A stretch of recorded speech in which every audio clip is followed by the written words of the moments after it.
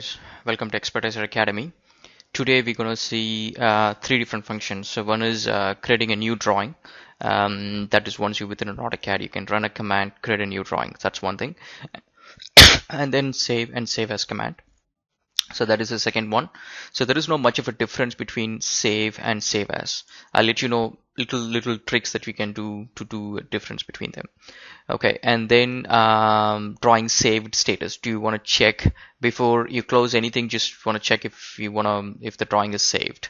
If it is saved, you can close it. If not, you can save or save as, and then you can close it. So these commands are like, say, very handy commands, guys. So every time I work on any of these AutoCAD plugins, I generally have my own helper library which has a lot of these functions. Probably I'll have an improvised version of these ones. So these are all pretty standard from the .NET Developer Guide. So I will have some improvised version which does few more checks, pretty much, just making sure if the backup file has been renamed or deleted and whatever you want to do, generally it has some more additional stuff that it does. Okay, let's get to it. So first thing is creating a new drawing, very simple function. So what we do is we're gonna get the AutoCAD ACAD.dwt file and create a DWG file. So remember, AutoCAD drawing cannot be created without any template, so it needs a template to create a drawing from. So this is a template we're gonna use. And then we're going to go into the document collection, and that is the document manager pretty much, and get the document collection. And we go into the document manager and add a new document, and we specify the template path. So that is a DWG file where we want to add a new DWG file from DWG file. And then we're going to set that as the active document. And remember, we have not given any name towards it. The name will be default, will be drawing 1, drawing 2, or something like that. So we have not specified any of those params. So that's all we do in the new drawing. And the second one is save active document. So that's whichever the drawing is active, it will you can run this command, it tries to save it. So we get the active document, and then we get the document name. And remember, sometimes the document name, when you create it from DWG file, it will be DWG drawing 1, drawing 2, drawing 3, and things like that. So in that case, you need to specify a proper name. So we get what the name is, and then we get the object. So that is the a system variable called DWG title 0. So this is basically means that the drawing has not been renamed. If this value, let's say, if this value is 0, then the file has not been renamed. Okay, so that is what we're checking. So once we get the object, so we converting that into a int variable, and then check if it is 0. So if it is 0, then the file has not been renamed. So it's a fresh file, and then we need to give a proper name to it. So I'm going to give it as my drawing.dwg, and then save the drawing. So the save as, it's just the same thing. So you just specify name to it, and then it saves. And the next thing is check whether the drawing has been saved. So we get the object the same as this one. So this is the command to get the system variable. And so this time we're going to get the system variable called dbmod.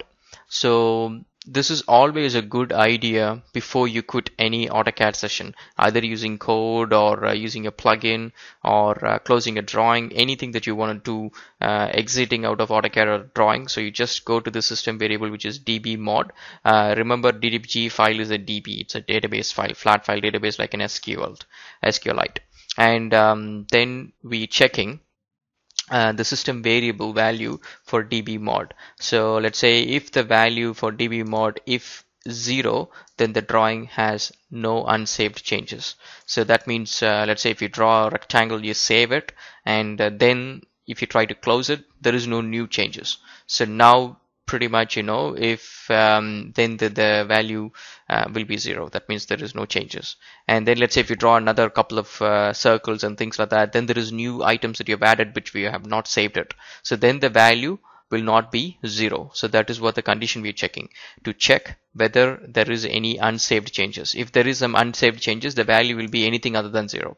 If you have saved everything, everything is perfect, then the value will be reset to 0 in the system variables. All right, so then so yeah, just show a prompt to the user saying that you want to save it and whatnot, and then we open the active document, and then we use the save as command. This is same as the previous one that we saw, and then we give a name to it. So this is all we do here. All right, so now these three functions we can quickly try it out. So I'm going to AutoCAD. All right, we're going to use the command called netload to load the plugin. So let's first build the plugin. So right click and build. Okay, and then netload. Select the plugin, open, always load. And first command what we're going to try is new drawing. So I'm going to type in new. Oops, it was there. New drawing, press enter, and then it opens a new drawing, drawing 2. So if I try the command again, so I'll say new drawing, it opens a new one. So remember, the file name is drawing 1 2 3 4 5. It is by default given by AutoCAD when you don't have a file name specified. So that is the first command. And the second command, which is save active drawing. So I'm going to type in save. It's the E. Save active drawing, press enter. Oops, file access error. Let's see what's the problem here. Save as file name exception drawing 68. So let's quickly go there. 68. Okay, so what could be the problem is this is actually not doing something here. So that is one of the things what we do is we add a try catch loop, so we don't get this error message within AutoCAD and then it crashes AutoCAD. AutoCAD tend to crash quite a lot because it's a plugin which runs within AutoCAD, and then sometimes AutoCAD can't do much, and so then it might crash. So let's say so this one is not saved, so let's try to save this one. Let's see if there is any issues with this one. Let's call it as test DWG. Okay, so we saved it now. So let's try to run the command, which is save active drawing.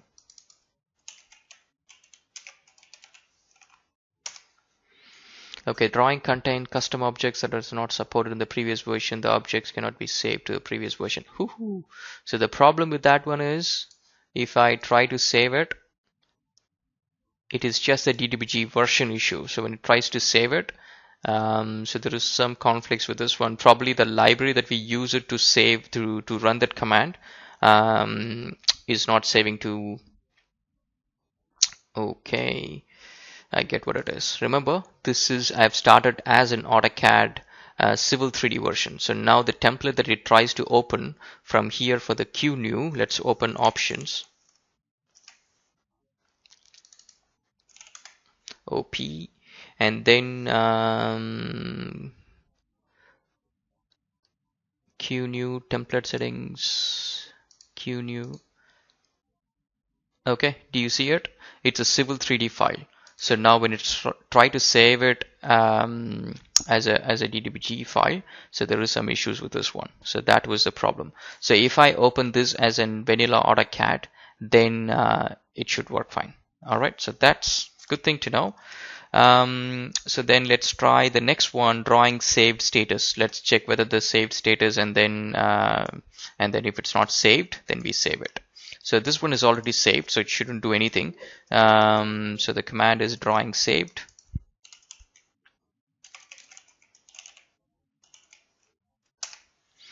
Okay, do you wish to save the drawing? Yes. And then again, it's just because it's a Civil 3D template, that was the issue. And so I think the commands are working fine. So if you try it in AutoCAD, it will just work fine. All right, so these are the commands which you saw, and thanks guys, and subscribe to the channel and spread it around. It's just, we spend only a little amount of time to do these videos. So if you get some subscribers, we can do a lot more videos, a lot more tricks, and we have a team, so we can do a bit more stuff in here. All right, thanks guys.